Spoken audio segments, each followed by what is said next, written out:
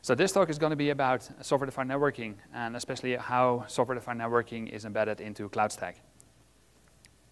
So a little bit about me for those of you who are new to me being presenting here. I was here early this morning, but there's some people who don't know me yet. So I'm a part of the Apache Software CloudStack project. Actually, I'm recently elected as VP, so I actually have a title now on my name. It's pretty good. I have a day job who pays for all my activities on CloudStack at Schubert Phyllis. I've been doing a little bit of work on the Open Daylight project, actually quite a few other projects as well. And if I have some free time and not sitting behind a compiler, I actually do play a lot of games. So if you want to reach out to me, there's a couple of contact details, and yeah, there's obviously always a lot more. So interesting stuff. Software-defined networking. So first of all, raise your hands. Who here knows about software-defined networking? And who here would be capable of explaining software-defined networking in like one sentence? Yeah, I see a lot less hands now. And that was actually my problem. When I got involved with software-defined networking, the first thing I did was, what the hell is software-defined networking? And this is actually one of the things I found. It's a definition by the Open Networking Foundation, and they wrote down what they thought was software-defined networking. And that's where I started, and then I started to get into the community, get into people, talk to a lot of people about software-defined networking. And that's when I found out that no one has actually been able to pinpoint it. I like this definition, but it's nowhere near correct. I mean, software-defined networking, it's more like, it's an idea, it's a dream, it's something we all work towards in the software-defined networking industry, but nobody has a really clear goal about where it needs to go, what it is, and how it actually works. So what I'm going to do today is talk about software-defined networking in CloudStack, and especially it's how I think software-defined networking works. So it's not going to be a completely comprehensive talk about everything there is to talk about software-defined networking, but mainly as it is in CloudStack, and what I think is the most useful for a cloud management system. So who in this audience is familiar with Apache CloudStack? I got a few hands, that's good. So allow me to give you a quick rundown of networking in Apache CloudStack. So knowing that Apache CloudStack is a cloud management system, cloud operating system, it's designed to support clouds, to orchestrate resources like compute, like networking, like storage. The way it orchestrates networking is that it has a set of particular models of where an administrator can choose to build his cloud upon. So for a discussion about software-defined networking, it's pretty essential to understand the basic types of networking that we have in Apache CloudStack. So there's two really fundamental ways of doing networking in CloudStack. The first one is what we call basic networking. And basic networking uses a single flat layer 3 network and provides a measure of security or tenant segregation using security groups. And security groups mean that we can define a couple of VMs of being in a group and then allowing them selective access to other resources, for example, the internet or another machine. And we do that by providing stuff like bridge firewalls or layer 3 firewalls, etc. But the main point here, it's a single flat network and is usually connected to the outside network using an external router. And in most deployments, all your IP addresses will be actual routable internet IP addresses. So there's pretty much a direct connection to the internet, and the segregation is completely on layer 3. Advanced networking is, for the purpose of software-defined networking, a more interesting way of working. Advanced networking dictates that every tenant or every network is separated using a single layer 2 broadcast domain. That means that every user or every network really gets its own separate network. This network is connected to the internet using some kind of routing capability, which can be the built-in virtual router of CloudStack, which is a special VM designed to provide networking services, or it can be any other type of hardware that we can support at the moment, like Netscalers or Palo Alto firewalls. But the main point here is that the network is a separated layer 2 broadcast domain. And this makes it really interesting from a point of view where we can use software-defined networking, because that's one of the points where we can actually provide services. We can provide, with software-defined networking, we can provide isolated layer 2 networks. But even though we can provide it, why would we actually want to? So if you look at a typical cloud type of deployment, at the moment, without software-defined networking, this is pretty much what we're looking at. We have a cloud management system, CloudStack. We have a number of hypervisors. We probably also have some storage. And it's all provisioned. It's all done automatically. I mean, we have tools like libvirt, Xapi, etc. So we can manage hypervisors. We have several protocols, NFS, Swift, S3, what we can use to orchestrate storage. So we have pretty much a comprehensive system of which we can automate 2 out of 3 of the main points that we need to orchestrate as a cloud management system. The only thing lacking is network support. And if you look how network support is currently done, it's usually a guy like this. He's sitting in the data center, he has a laptop, usually with a USB to serial console and a cable, and he plugs it into the switch. If he's lucky, he actually fixed his connection already, so he's sitting in his office. But at the end of the day, he is using a console session to configure his network. So we've invested a lot of effort in getting hypervisors orchestrated. We've spent a lot of effort in getting all your storage orchestrated. And then when we need a network, we're going to leave it to the guy in the data center. So one of the things that software-defined networking is actually able to provide us, or one of the ideas behind software-defined networking, is that we can actually have a system where the network is part of the orchestration cycle. And how do we do this? The key point here is that we say the network needs an API. And it can be as simple as having a single switch with a single switch API, or it can be as complex as having a real software-defined networking controller out there that actually takes care of a lot of the intricacies of the network itself and deals with a lot of issues that we have in the network. And the main point of having such a system is that we can actually relax and make sure that, in our case, CloudStack actually deals with all the difficult stuff in the network. So a couple of core concepts about software-defined networking. And this is where it gets a little bit about your personal opinion about what software-defined networking actually is. But for me, one of the really important parts of software-defined networking is the fact that we create abstractions. I mean, I'm working on a cloud management system. I'm working on a cloud orchestration system, so I want to orchestrate stuff. But still, I'm not a networking expert. Or, no, okay, maybe actually I am, but for the sake of purposes, I'm not. So I don't want to know too much about the intricacies of setting up a data center network, though I still want to orchestrate it. And by using an abstraction layer, I can probably, I want to be able to tell the abstraction layer, like, okay, I want a network, I want it to have certain features, and I want to be able to connect virtual machines to that particular network. I don't want to have to deal with a lot of the low-level stuff, like setting up spanning tree, configuring port, balancing, bonding, switch channels, etc. Leave that to the people who actually know how to do this stuff. So if we have a software-defined networking controller, it usually means that we also have an abstraction layer which says, okay, you tell me what to do, and I will tell you how to do it. In a sense, a good software-defined networking controller functions much like a cloud management system or cloud orchestration system. It orchestrates network resources. And by putting it in between a complete cloud orchestration system, it means that we can offload part of our orchestration to such a device.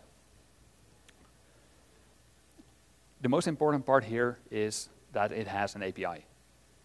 A software-defined networking controller that doesn't have an API is a pretty useless thing. I mean, it's designed to work in such a way that we can tell it what to do. And it doesn't provide me a UI, but it provides me with an API. And with an API, I can use it from a cloud management system. One of the things you often hear when you talk about software-defined networking is a decoupling of the data plane and the control plane. Actually, this is one of the basic premises where the whole software-defined networking movement actually started. I mean, we can talk about abstractions, we can talk about NOR-bound APIs, but actually the fact that we decouple the control plane from the data plane was the single fact that actually triggered the entire revolution. So what is a data plane and what's the control plane? If you look at a typical switch, and then for the sake of argument, we take a physical switch with a lot of ports in it, like a 24-port Cisco switch or something. it actually has two ways of working, or actually it has two major components that we can identify. So first of all is the data plane. The data plane is a very simple feature. It's usually built in silicon, in ASICs, and its single purpose is receive a packet and send it out on any other port. I mean, it's that simple. That's the basic function of a switch. Get a packet, see where you want it to go, preferably not the port you received it on, but any other port. Or if you're a more intelligent switch, you're only going to send it out on ports where you actually know that this particular MAC address lives. But the basic setup is really simple. Get a packet, get it out there again. The control plane is the guy with the intelligence. I mean, that's the guy who's doing the planning of the routing. That's the guy who knows, okay, well, even though we have a 24-port switch, I'm going to put ports 1 to 8 in VLAN X and 9 to 10 or 9 to something in the other VLAN. So it's the control plane that actually knows how to make intelligent decisions for the switch. And the control plane then tells the data plane, okay, this is what you need to do if you get a packet on this port. If you get a packet on port 8, I want you to only send it out on port 1 to 7. If we decouple the control plane, by decoupling it, we mean we're going to take it out. So basically, we're going to put a switch in a network, and we're going to make it respond to outside stimuli. So we're just going to put a data plane, a physical data plane somewhere in the data center, and we're going to move the control plane to a controller. This gives us a single big advantage that not only can we control a single switch, because if you have this hardware switch, you have a control plane and a data plane which are tightly coupled in the same device. So you can only control it on that particular device, and its entire world consists of the device and any direct connections to that device. But if we take the control plane and we move it to a central controller, and we do it for not only that particular switch, but we do it for every switch in our network, every switch in our data center, we suddenly get a central point where we have the entire network controllable from a single spot. That means that we can not only control a single switch, where we have to think about how is my relation to the other switches, but we can start thinking about the network as a whole. So suddenly we have an entire network that we can control from a single point and telling it to behave as a complete entity instead of a combination of loosely coupled switches.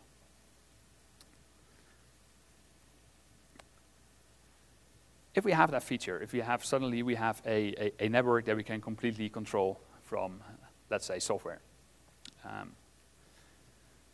we're still not at a point where it's going to be really usable for any cloud orchestration system. So we can obviously now control a data center. We can control the entire packet flow. But there's one other thing that's making it really interesting to actually use in a cloud orchestration system. And that's what we call overlay networking. And that's the basic point of network virtualization. With overlay networking, we're going to take it one step further. So we have this switch that we can now control. And for now, we've been talking about hardware switches. But actually, a hypervisor, when we create a virtual machine on a hypervisor, we connect the network interface card of the virtual machine we are creating also to a switch. But this switch is not a physical switch. It's a software switch. And most commonly, it's the Open vSwitch at the moment. If we want to do communication between virtual machines that are living on the same hypervisor, it's pretty easy. They communicate using a regular switch. But of course, we are a cloud, and we want to scale, so we have multiple hypervisors. So suddenly we have the interesting problem that we have a virtual switch running in a hypervisor, which is probably connected to a real physical switch in the data center. But we actually want to enable communication between the switch that we have in hypervisor A and the switch you have in hypervisor B. Traditionally, we would do that using something like VLAN. So we create a VLAN on the virtual switch. We create the same VLAN on the physical switch, and then suddenly we have a VLAN that we can span across all things. But if you think about it, why not just make those two switches communicate directly and don't care about the underlying data center infrastructure? And that's the basic idea behind software virtualization. So we have a virtual switch in a hypervisor, we have a virtual switch in another hypervisor, and we're going to patch them together directly. And by patching, we can't use cables since it's all virtual, so we're using the old and proven tunnel technology. So what we have then is that we have a data center infrastructure, which is probably providing me with some kind of a layer 3 networking, very simple. And on top of that, we have virtual switches living in each of the hypervisors, and those virtual switches are connected together using tunnels. Suddenly, we have created a system where we have an underlay network, which is my data center network, and an overlay network, which is the network that we have between the virtual switches. Meaning that we can have completely isolated layer 2 broadcast domains running on top of a network. And from that point onward, we don't care actually about that underlay network anymore, because we have virtual layer 2 broadcast domain, and they function completely like real broadcast domains. I mean, they do ARP, they do everything, so it's real Ethernet that's going on there. But it's completely separated from the data center infrastructure, providing us with a number of additional capabilities that we didn't have before, because it doesn't affect our physical switches. So our physical switches don't need that much configuration anymore. I can run a 700 network cloud infrastructure over a single flat VLAN. And we have it completely in software control, because now we have virtual switches, which are software controlled. We have hypervisors, which are software controlled. And if we're lucky, we're going to connect all those virtual switches to a software-defined networking controller, having also central control over the entire virtual fabric. So that's software-defined networking. The next question, obviously, where is it in CloudStack? For those of you who've seen this interface, this is one of the main interfaces on how to configure CloudStack. This is all the things you can add to CloudStack. And it's not in here. And there's a very good reason why we didn't put it in here. We envision that software-defined networking, even though it is special and it is a buzzword at the moment, it should not be something special. It is just networking. Even though it does very advanced tricks and we can do a lot of funky features using software-defined networking, it isn't really something that should be special. We shouldn't add it in any special way. No, the point here is that we want software-defined networking to really be part of the core of CloudStack. That means that we don't need to list it here. You don't need to add it to CloudStack. It's not a plugin you have to get somewhere and enable. It's there. Every CloudStack installation at the moment that you have out there is capable of using software-defined networking. Or actually, it's using networking. And software-defined networking is no different from the traditional type of networking we had in CloudStack. And it's completely integrated with the offering model we have in CloudStack. So one of the points of CloudStack is that we want to give the operator and the users a lot of choices about how he provides resources or which resources he wants to provide. So as part of the offering system, you can now say, I want this particular network offering to use virtual networking, or I want this particular network offering to use traditional VLANs.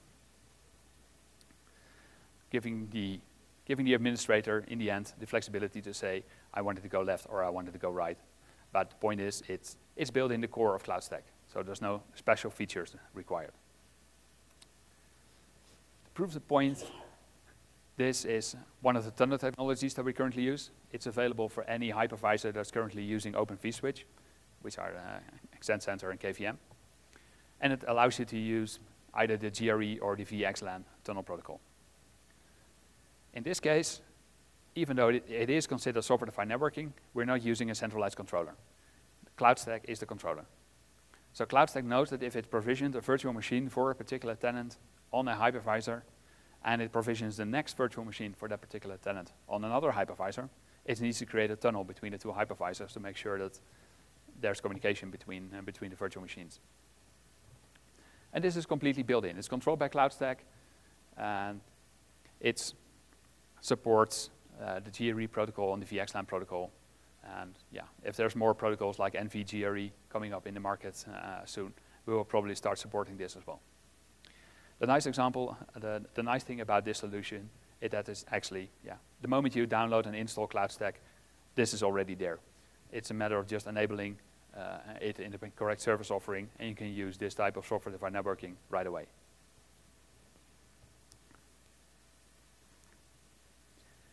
The next one is one of the examples we have. This is the VMware NSX, or at the time when we added this feature, it was called Nicira NVP. It's one of the first software-defined networking systems out there for commercial use, and it's also for CloudStack the first one that works with an external controller. So we had GRE support for quite some time, and this was actually a pretty new feature where we added VMware NSX, or Nicira MVP at the time. And this is the first one where we had to add support for an external controller. The interesting part of this implementation was that we had to really rethink a lot of core features inside CloudStack. Up to that point, everything was based around VLANs with some additional hacking going on to make sure that we could support the GRE tunnels when we wanted to.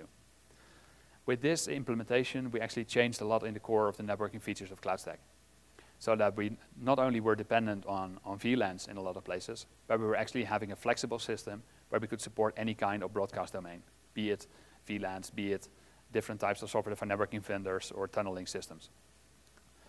And this particular solution had, at the time, two really big advantages. For one, it uses the STT protocol. While the protocol itself is probably something that ought to be shot, it had some very interesting possibilities. For example, most of you who've worked with tunnel technologies know that one of the big disadvantages of tunnel technologies is that we lose the efficiency or lose the added benefit of TCP offloading. If you have a 10 gig networking card and it has TCP offloading, do you think it's going to work if you have a GRE tunnel? No, it's called TCP offloading for a reason, because it's offload TCP. That's, I think, the same what the guys of Nicira thought at the time. So they said, well, then we're going to send our tunnel traffic over TCP. But to make it a little bit more efficient, we're going to strip the whole SYN-X stuff out of it. We're going to strip the retransmits out of it. We're going to strip the whole reset, fin, whatever bit out of it. And we're going to call it STT. So basically, we're left with a UDP protocol that uses a TCP header. Not too nice, but it actually allows you a lot of benefit, because you can really get up to 9 gig of traffic on a 10 gig Ethernet card between two virtual machines. The other interesting part of this solution is that they had a gateway. And a gateway is, especially for enterprise or for people who have legacy infrastructures, a really important feature. Not everybody is completely cloud-based. Not everybody is suddenly so big and is going to ditch his old legacy infrastructure. So now we have this fantastic new technology which allows us to build virtual networks, but there's still a mainframe in the data center that you need to connect. With a gateway, in this case, called an on-ramp, off-ramp device, it allows us to actually make connections between a virtual space, a virtual network, which runs in our cloud infrastructure, or in a cloud infrastructure, and a physical VLAN or a physical host running on some other network. At the time, really a special type of solution. One of the other providers I would like to mention is the Midokura solution, Midokura MileNet. They were, I think, they were the second, after Nicira MVP, they were the second one who added support to CloudStack. Interesting for a number of reasons. They were the first vendor for us to actually jump on the SDN bandwagon in CloudStack, and they came to us saying, hey, we want to add our support to CloudStack. So that was really something new. And for us also an indication that we probably did a good thing in creating a clear interface and a clear way of integrating software-defined networking in CloudStack.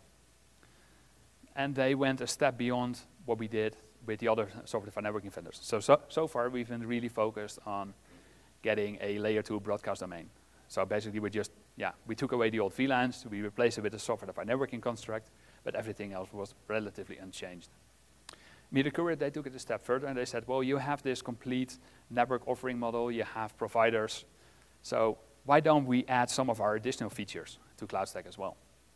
So for example, one of the things that you need to do in a network is DHCP. If you boot a virtual machine, you want to give it an IP address, and this IP address is provisioned using CloudStack. In most networks, we use the virtual router to provide DHCP addresses.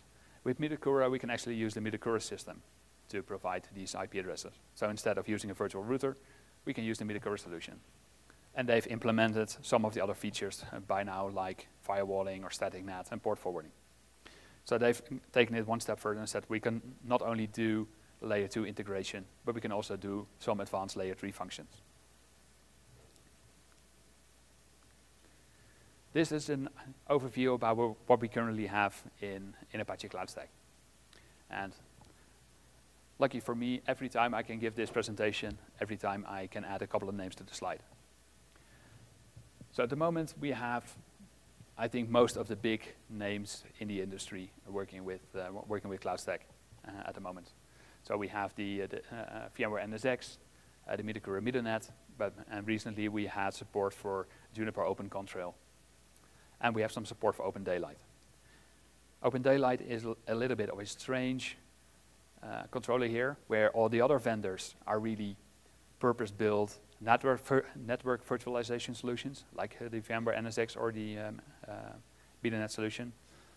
Open Daylight is more like a generic controller that can do a lot of stuff. It is an SDN controller, but it takes really SDN as the most broadest form they can have. So it doesn't only concern itself with virtual networking, but it does real switch management, open flow management, etc., etc.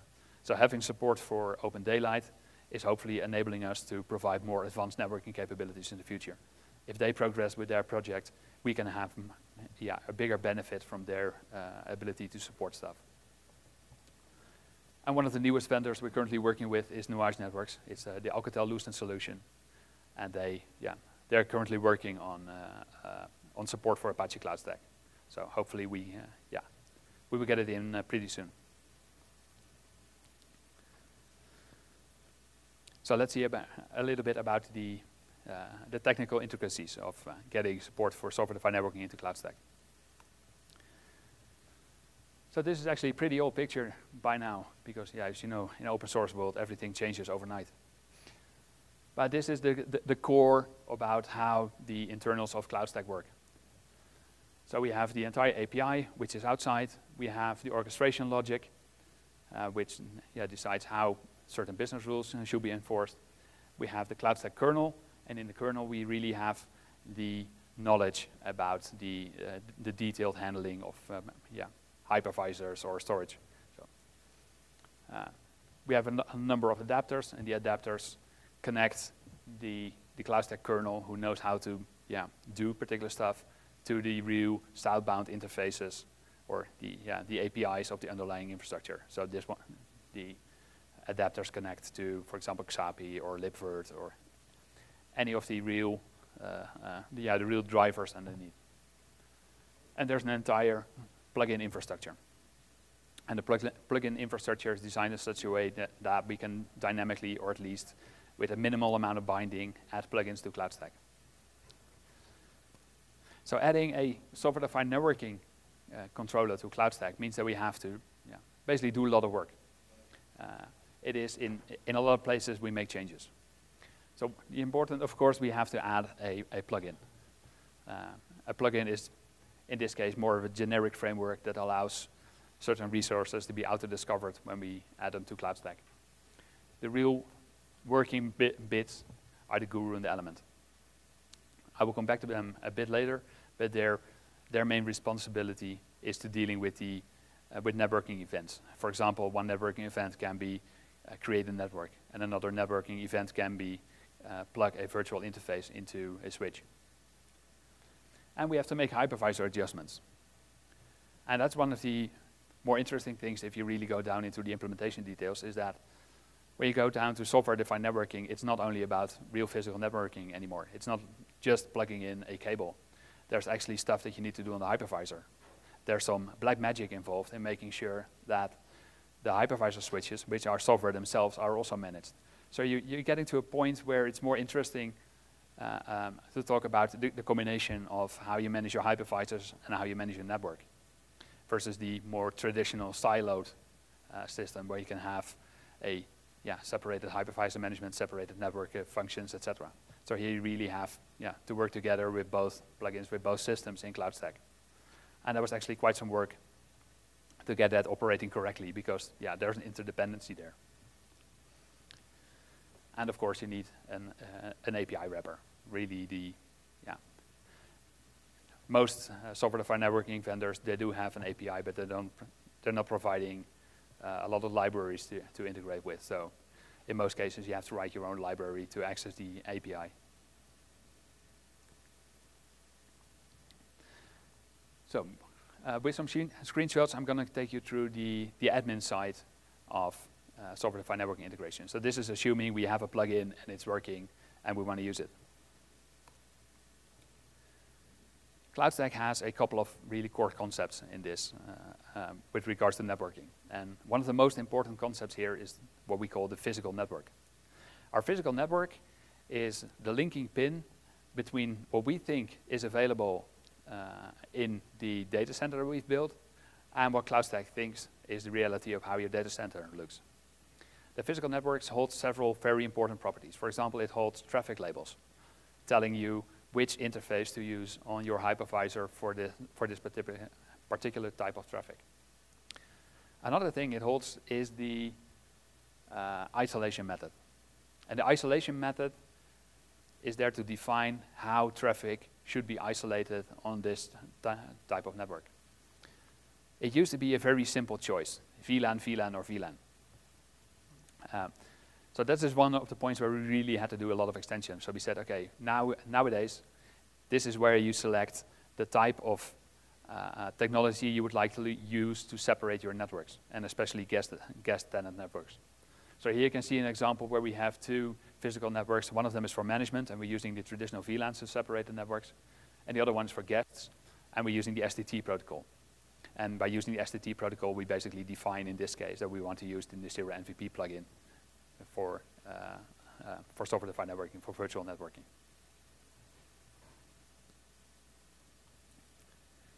The next thing is provider. This is really the simple configuration, but quite essential because you need to tell CloudStack where your controller is. If you're using the embedded GRE VXLAN provider, this isn't actually necessary, but if you use any of the additional external controllers, you need to configure it. The third part is what we call the network offering.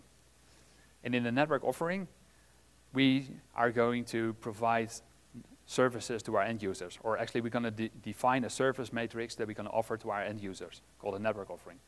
And part of the network offering is the services. So we add a number of services.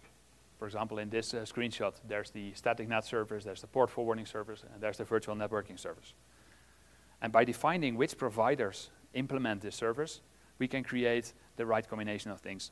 So virtual networking is pretty much key because that indicates that any network provisions using this network offering will use virtual networking.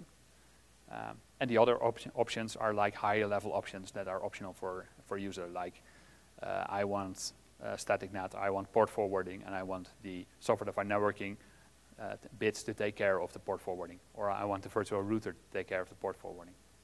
This is all a mix and match, and here you can select how you want your network to look like. So, from a user side of things, actually, yeah, I thought about adding screenshots about how a user would experience software-defined networking.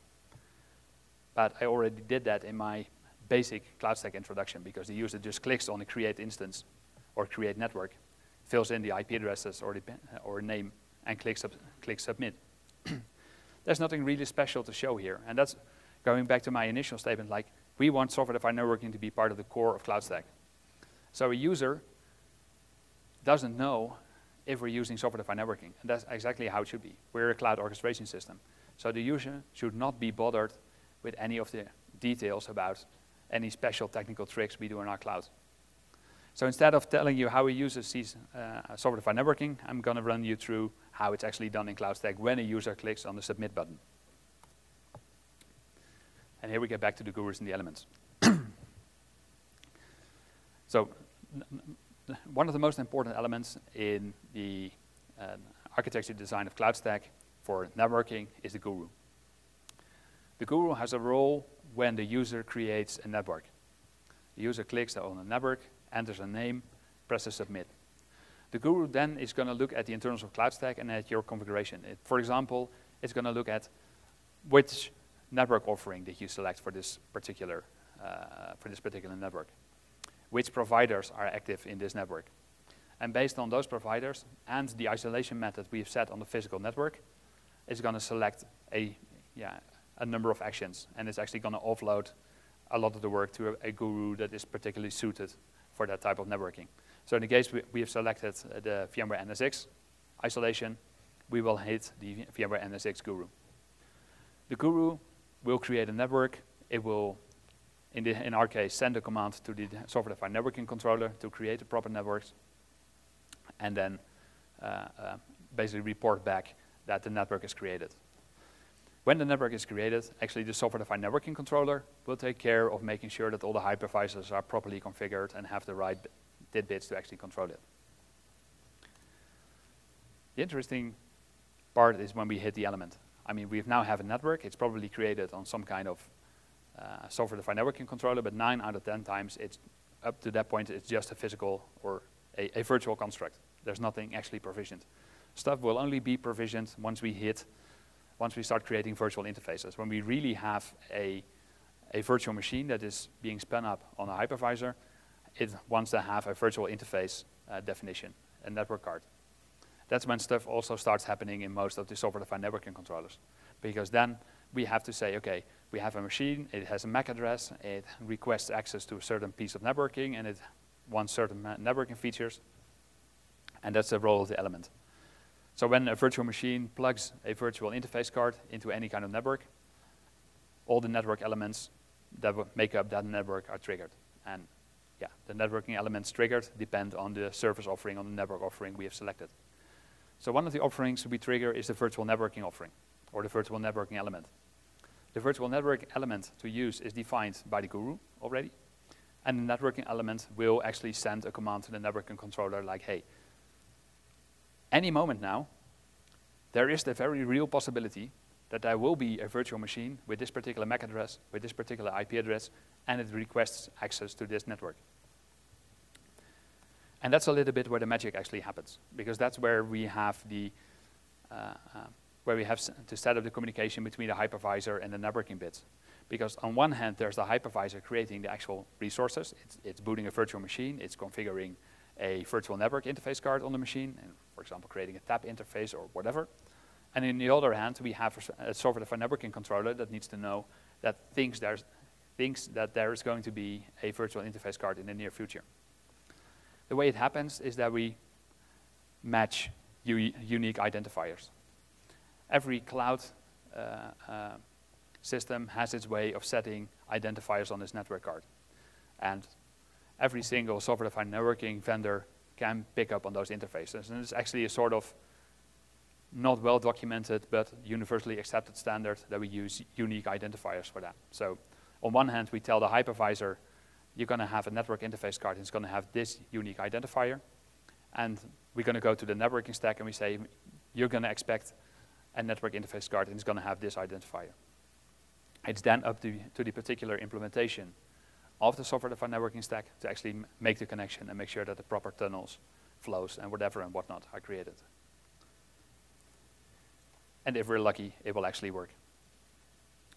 So in this case, this is just a simple screenshot, but underwater, a lot of things happened.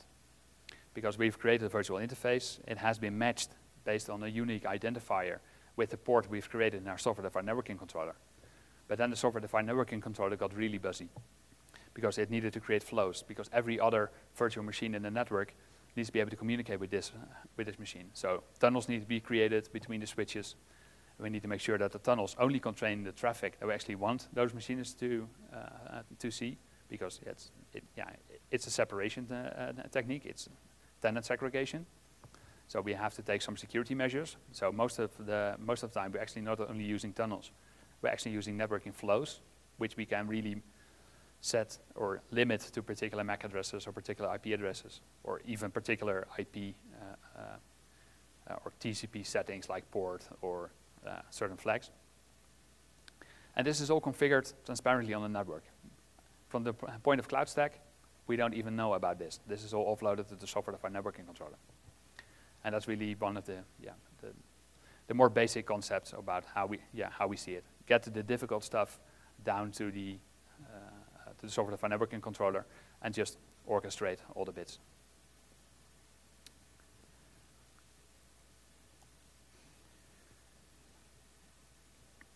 That's pretty much all working in CloudStack. If you download CloudStack today, you have this functionality. You probably need a controller, one of the open source controllers like the Open Daylight controller, or the built-in GRE controller. But this, we're in no way finished at the moment with this setup. We want to go beyond what's currently available, or actually beyond what we currently have in CloudStack. So actually, in the near future, I would like to stop talking about software-defined networking, because we fixed software-defined networking. It's there. It's close to being industry standard. People are solving, for example, the problem that we have with the TCP offloading. Vendors like Broadcom, they're jumping on a bandwagon, and they're trying to push VXLAN offloading into the network interface cards. There are smarter interface cards that can do basically any type of offloading. So we're not going to have to talk about software-defined networking for a long period of time. Sooner or later, it's going to be a default option.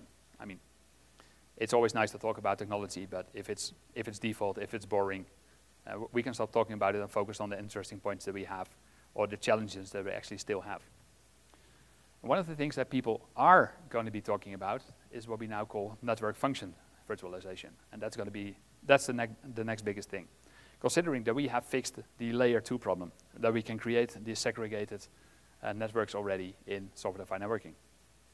If we have software, and we can have software that runs on switches or on any kind of networking device, and we can exactly tell this type of software what to do, there's so much more that we can do than just creating layer 2 domains. I mean, even though it's all fancy and it sounds very good on the buzzword bingo, we're just recreating VLANs in a sense. I mean, okay, they're more flexible, they're virtual, they are massively scalable, but in the end, we still have nothing more fancy than a VLAN.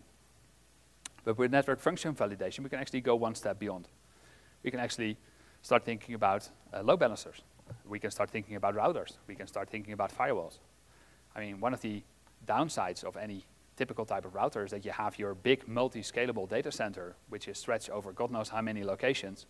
But every time a packet needs to go to another network, there's a single device somewhere in the network that deals with that particular packet. But in a cloud type of network, it might very well be that the intended destination of that packet is the virtual machine right next to the one that you're sending the packet from. But still, because that's the way we defined routing, it's going to go to a central router and it's going to come back, making it, using a lot of resources in the data center that it shouldn't have. So if we have a software-defined networking and we know exactly what type of packets or what type of network or how it looks like, and we have a central overview of the network, we can actually start pushing more intelligent decisions down the stack. So one of the things we can do is distributed routing.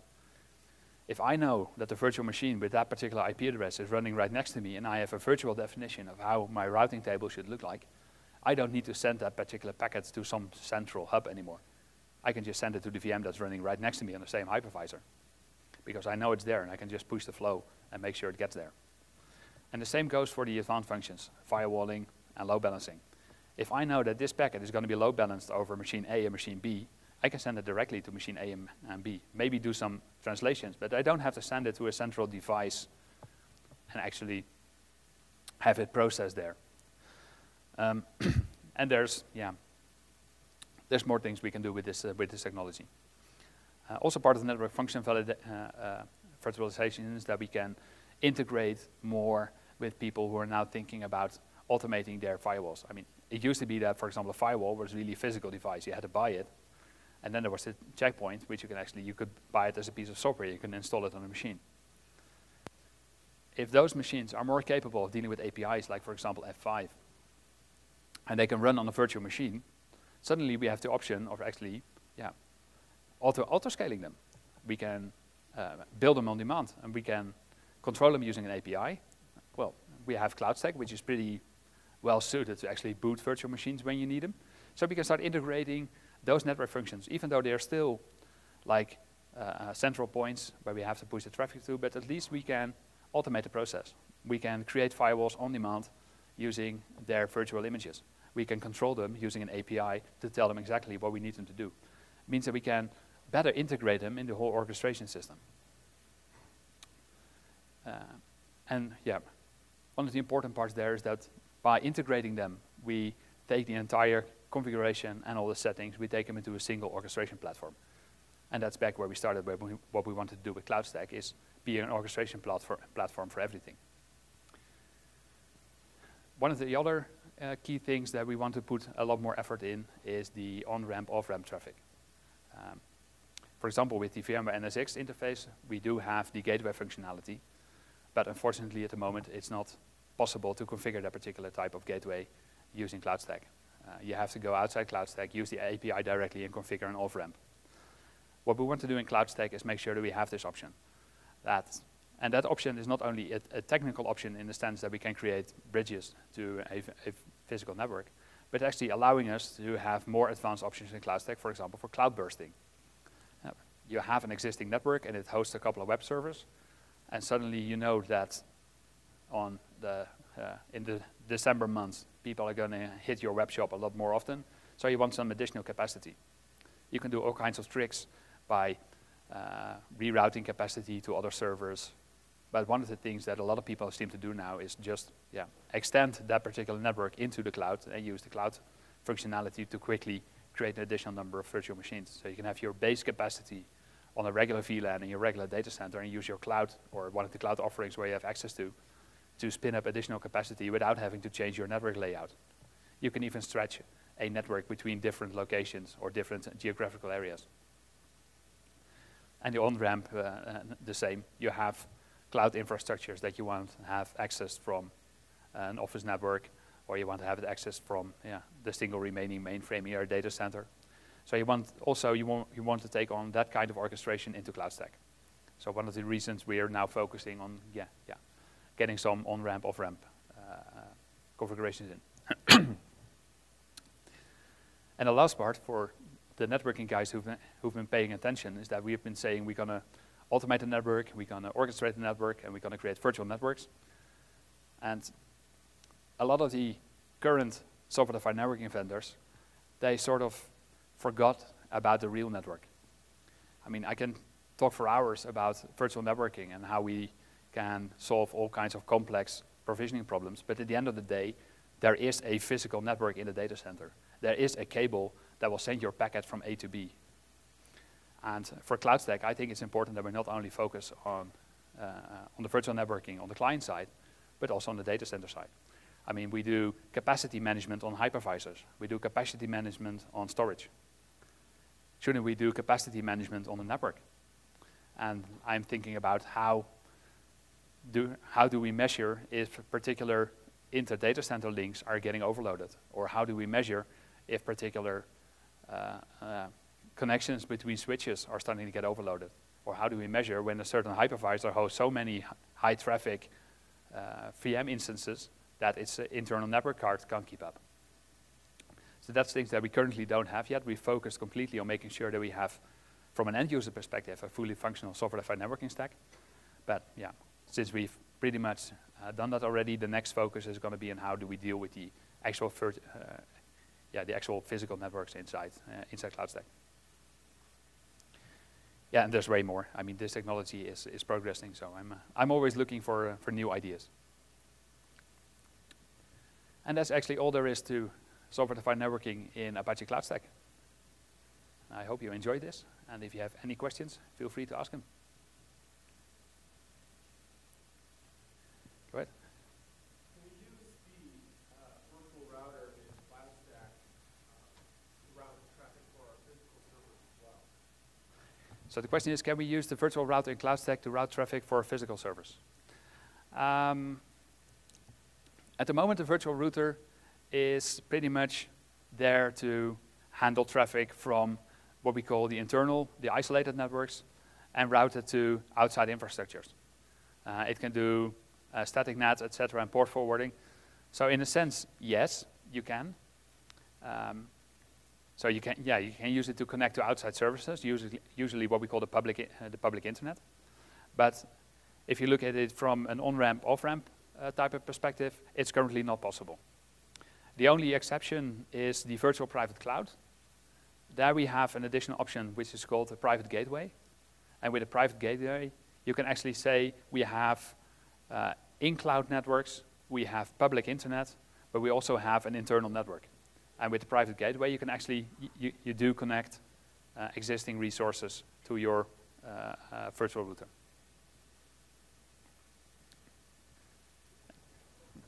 Does the OpenVPN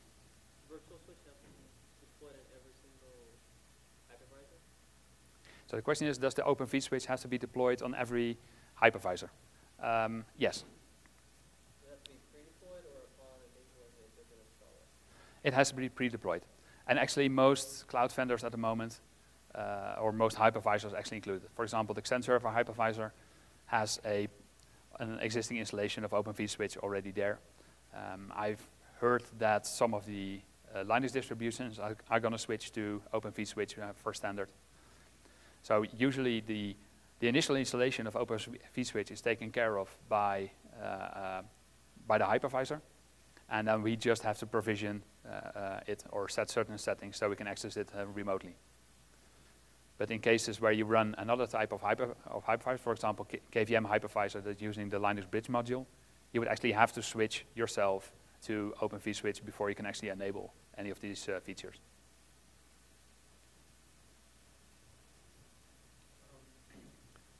Do you see any difference changes in use based on service switches, based on using a lot of this stuff?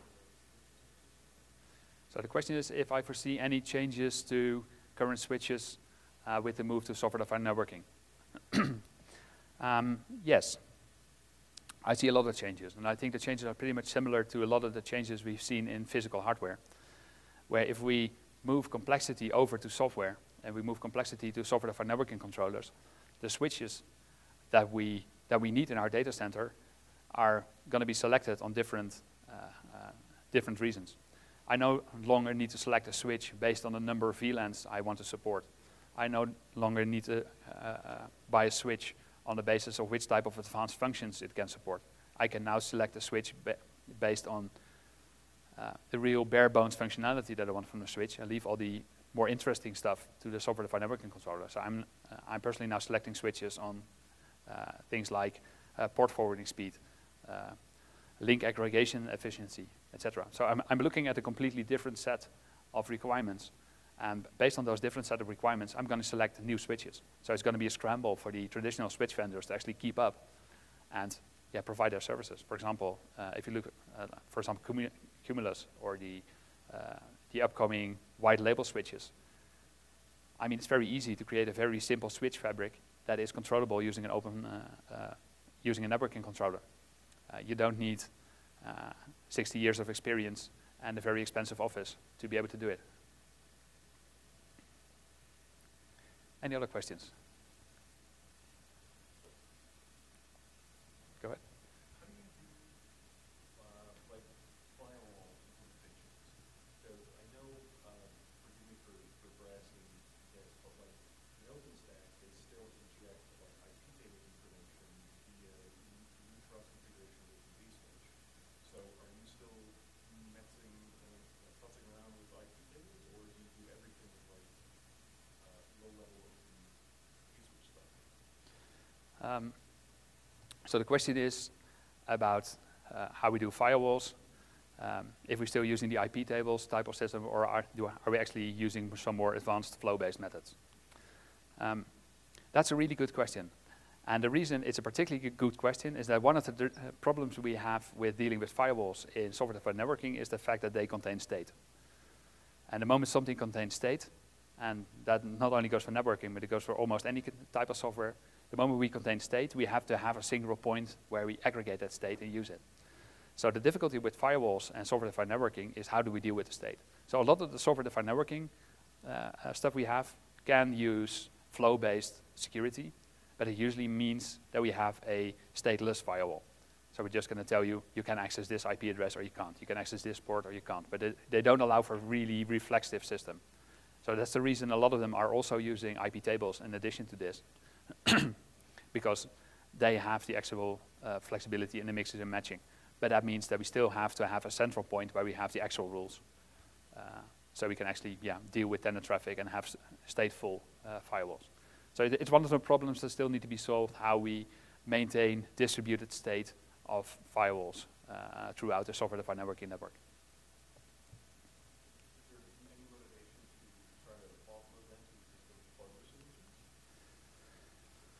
Is there any motivation to offload it to hardware? Yes, there's always a motivation to do so. The motivation is efficiency and speed. anything done in software, even though I've just been telling you about software-defined networking for an hour. But stuff done in software could potentially be slower. It allows you more flexibility. But if once you can configure that flexibility, that's why we still like physical switches with a data plane, because physical switches use ASICs, and they are far more capable of handling network traffic at great speed. So actually, I'm not telling anybody that everything's going to be moving to software. Actually, I see a lot of stuff moving to hardware again, but controllable by software. So the software should control the stuff, should tell it what to do, but the hardware should actually do it, because, yeah, as we all know, I think silicon is still pretty much handy to do stuff really fast. Any other questions? No? Okay, thank you for your attention.